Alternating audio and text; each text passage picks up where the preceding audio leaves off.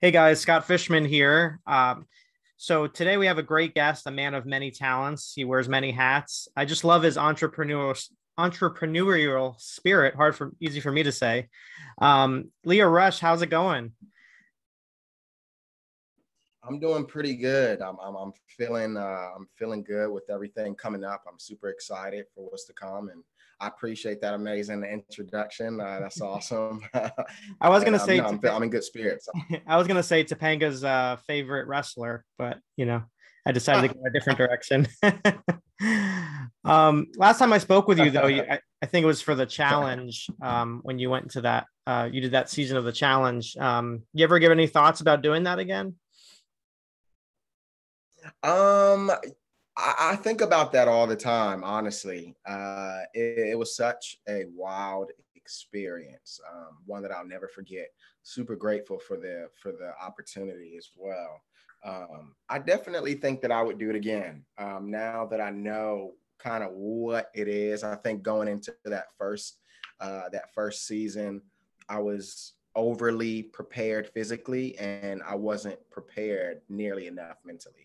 But now that I kind of understand and I get, what the game is all about, I think, going into a second season, I think I do a lot better. Okay. What I appreciate about you is, experiences like the challenge, you're kind of up for kind of different experiences and you really put everything into it. And I think that reigns true for your upcoming music release, Not Found Too.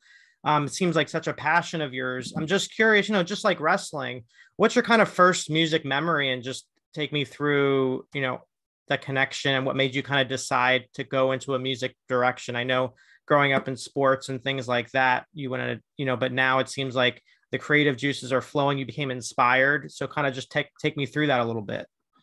Yeah, I think, well, I grew up in a musical family. My parents were both gospel singers. I grew up traveling with them, watching them sing at different churches, different festivals, different boats, like cruises and stuff like that. So I was exposed to music at a pretty young age. My sisters were musicians. Uh, and with me being the only boy in the family, I think my focus was more geared towards athletics. What got me into, becoming a music artist was, I think, I think it was a lot deeper than I thought it would be, or at least me getting into it, I didn't expect it to be the reason why I got into it. And what I mean by that is, it was such a personal experience, like within myself, that I wasn't expecting. Me being signed to WWE at such a young age and being so um, driven and motivated to put my character over and being heavily invested in that character, I think I kind of lost sight of who I was behind the character. So me taking a break from wrestling and diving into my music, as I'm recording these songs and listening to them back, I feel like I was sort of, finding out who I was as a person, and why I was the way that I was, and where I come from, and stuff like that. So it was a pretty deep, inner experience within myself that I wasn't expecting, but I liked it, and my fans liked it, so I stuck with it. Seems like it was a kind of a creative outlet for you because we all want that. When you're at work in any job, this is kind of your place where you can express yourself and find like a new way of doing it. Do you find that it was kind of therapeutic to kind of, because you seem like to have all these thoughts and you have all these things that you want to put pen to paper, and this is kind of your way of expressing that because you talk about just being how this is so deep for you with music. Is kind of that what you found through this whole experience?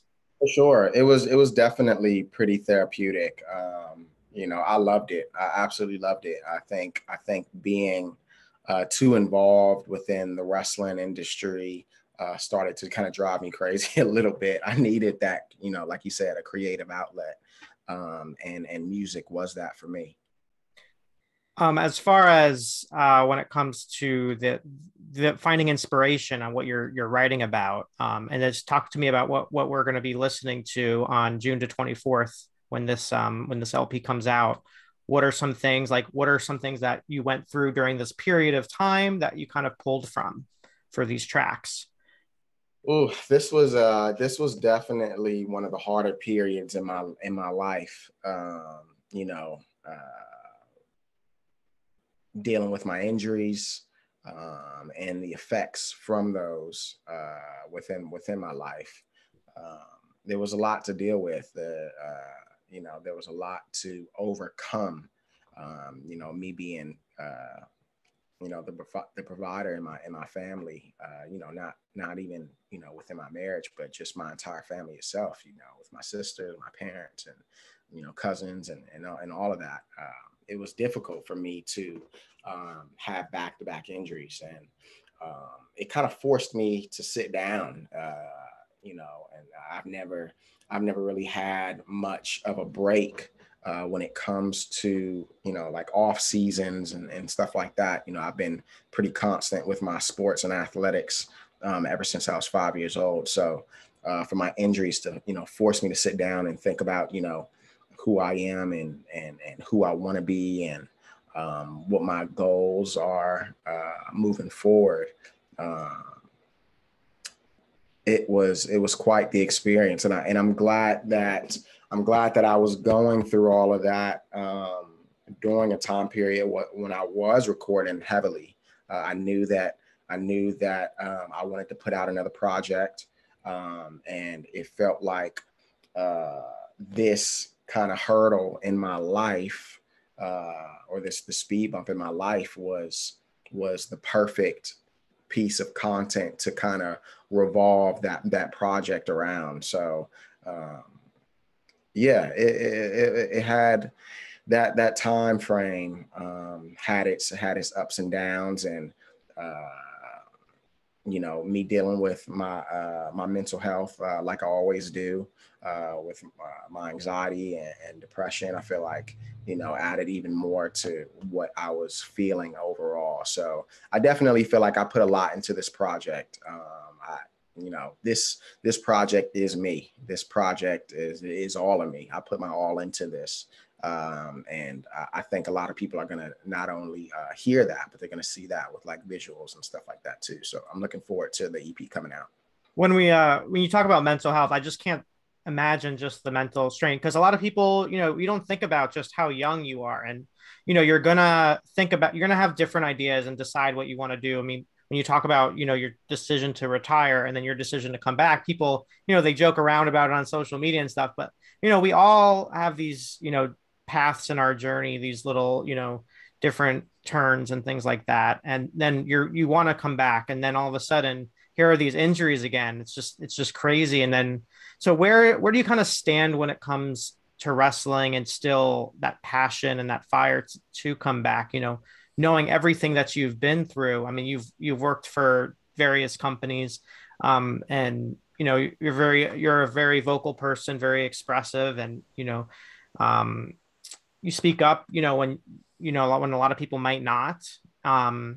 And you keep moving, and then everyone, when you look on social media and you see the reaction, like, I miss Lio Rush on AEW, I miss seeing Lio Rush wrestling. I mean, just talk about all this stuff, all this noise around you, and then your decision to kind of keep pushing and moving forward each day, and moving, as you're kind of recouping from injury. I know that was a loaded question, but And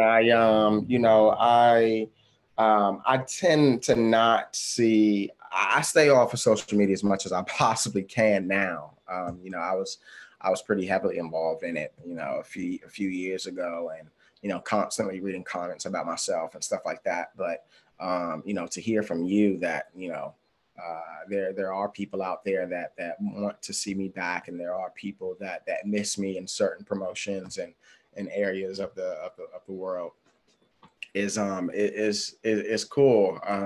I think over the years, I started out so young, and I was pretty vocal in my younger years within wrestling, and I feel like over time I've continued to build that emotional connection with the wrestling fan base, not even just my fans, but the wrestling fan base.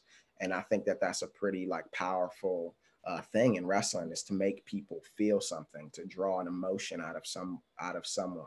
And when it's bigger than the in-ring competitiveness, I think you won. And you know, that's what this business is about. For me, it's about making people feel something, because wrestling made me feel something as a young boy, and that's what I want to draw out of people. I want to draw emotion out of someone, whether that is a positive one or a negative one. You know, I try to make it as positive as possible at all.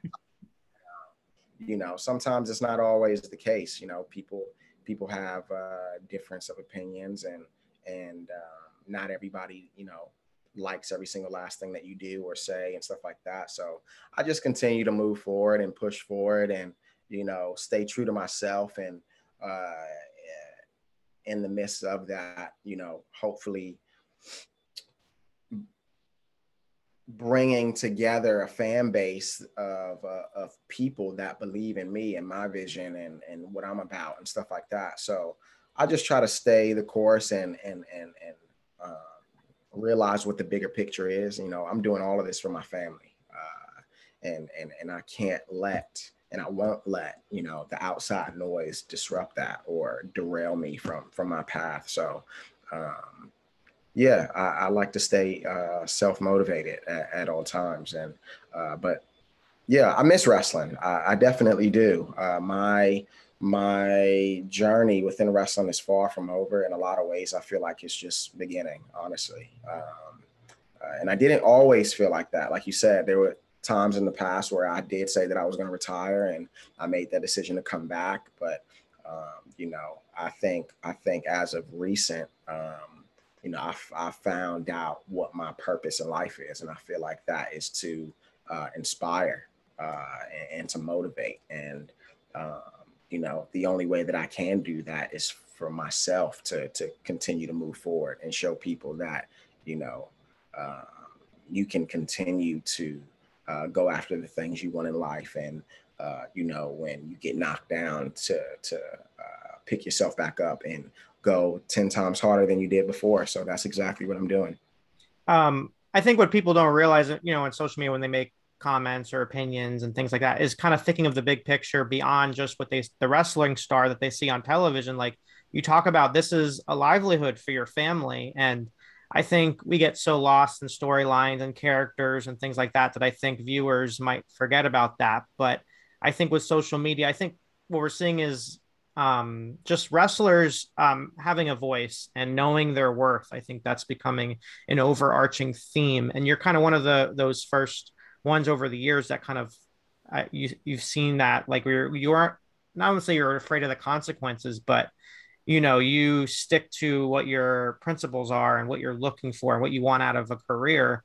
What do you kind of make of the landscape right now with wrestlers, where you're kind of seeing that you're like, they're speaking up under contract, they're knowing they want to fight for either equal pay or representation or television or whatever it is. I mean, they you know, they're at a point where they can creatively promote themselves online, find other options beyond a major company, and make a living and live freely, creatively, and be happy. But it seems like we're seeing that upturn the last couple of years. I mean, kind of what do you make of it?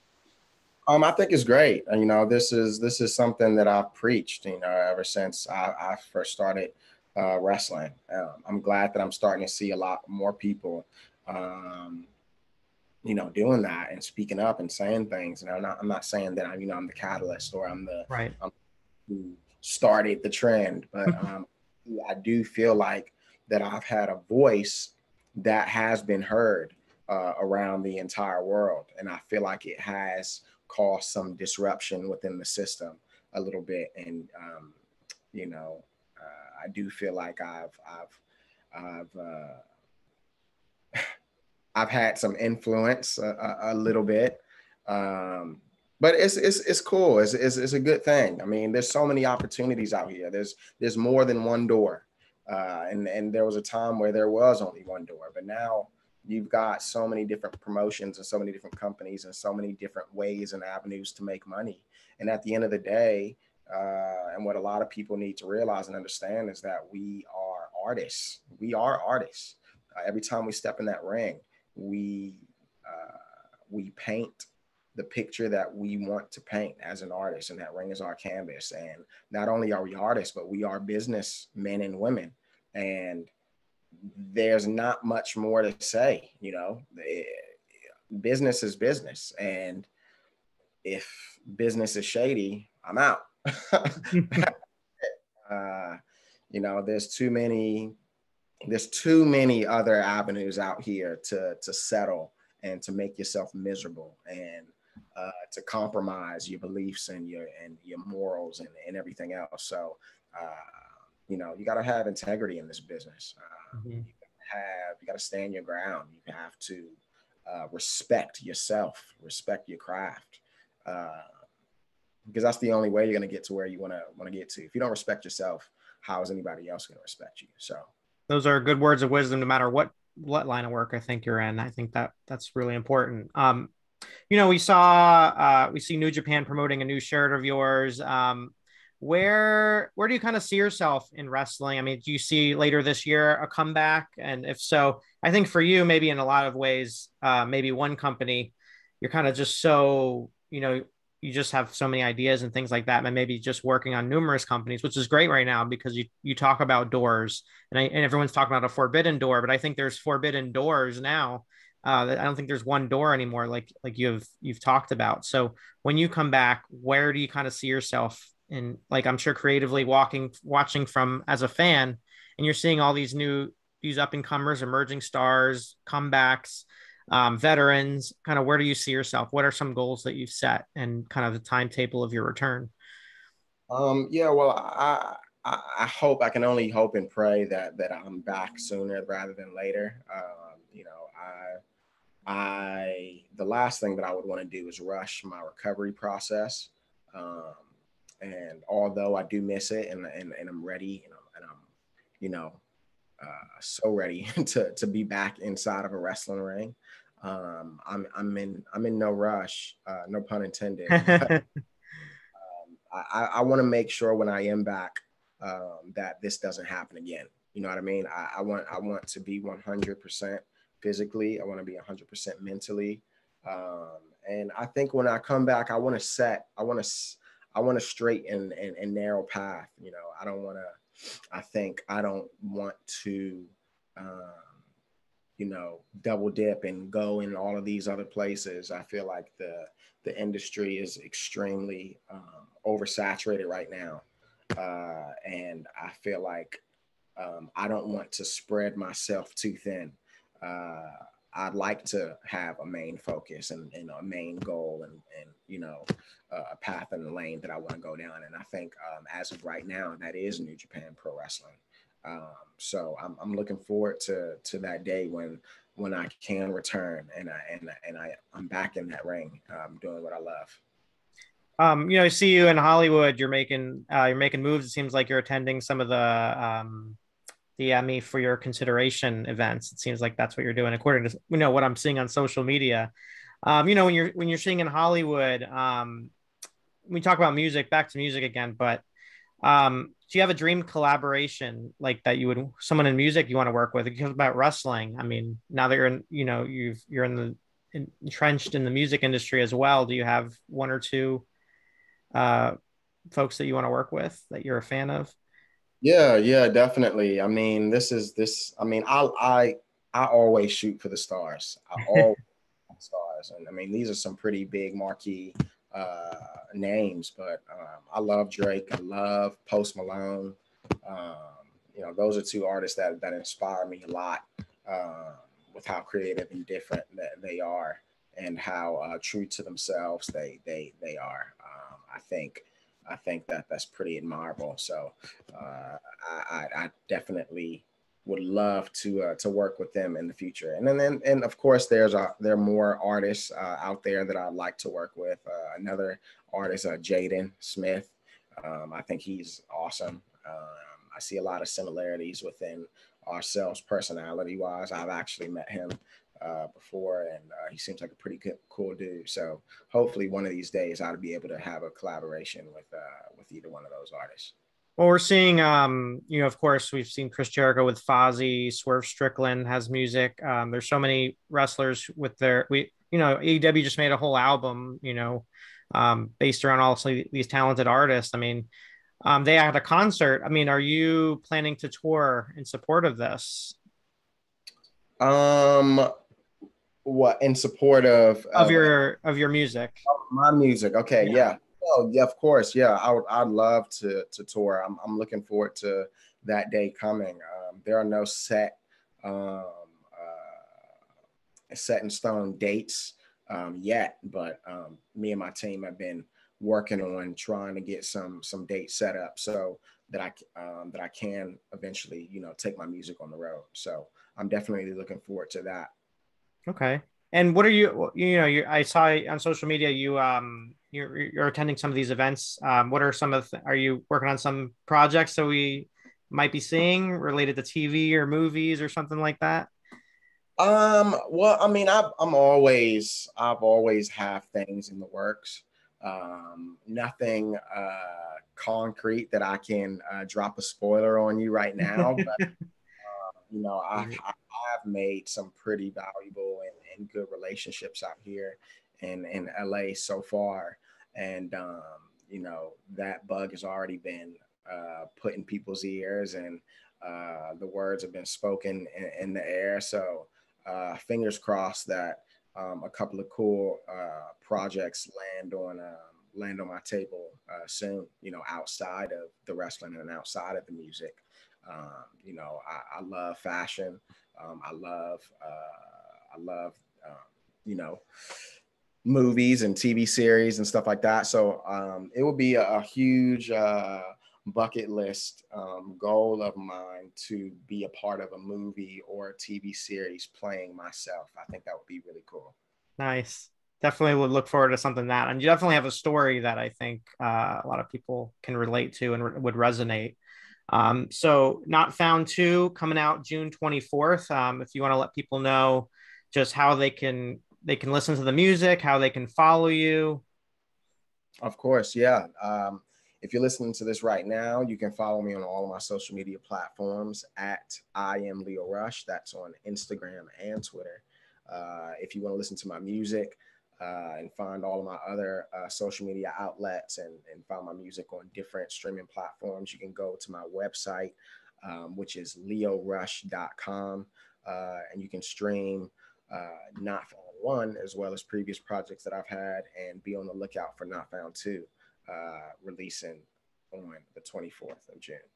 I think your YouTube channel is pretty awesome. I mean, just the quality of the videos. I mean, it's just amazing. These aren't just like something that someone's filming on their phone. It's very cinematic. So it's definitely, when you do something, it seems like you do something, all in the right way. No, definitely. I have a huge passion for cinematography as well. That's what I went to school for. In high school, I used to make videos all the time for my school, and I write my own scripts. I write, everything out. So I produce everything that I do. So I definitely have a passion and a creative eye for film. Awesome. Well, yeah, definitely people check out his YouTube channel and everything else going on. Lio, thank you so much for the time. As wrestling fans, we definitely are looking forward to seeing you come back and do what you do in the ring. So this is kind of a good way of kind of staying in touch and kind of seeing that creativity in a different way. And then we'll see you back on the actual ring canvas, hopefully sometime this year. Definitely. Thank you so much.